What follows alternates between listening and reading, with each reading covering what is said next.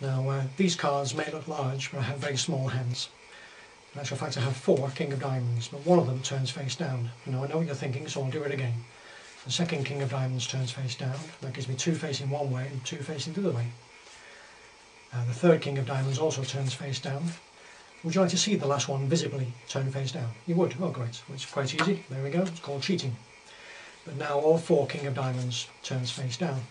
Now somebody selected the King of Diamonds, but the other 3 are Masters of Disguise. And if I do this, the other 3 change into the 3 of Spades, the 8 of Hearts and the Jack of Clubs.